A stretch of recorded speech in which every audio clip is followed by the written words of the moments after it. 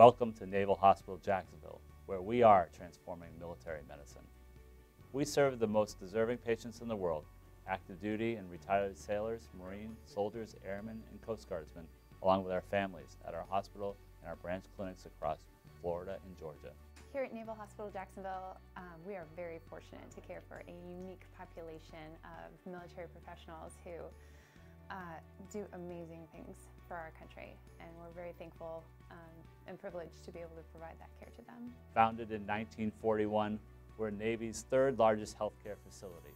Over 2,300 staff deliver safe, high-quality, patient-centered care to 84,000 enrolled patients and 163,000 beneficiaries.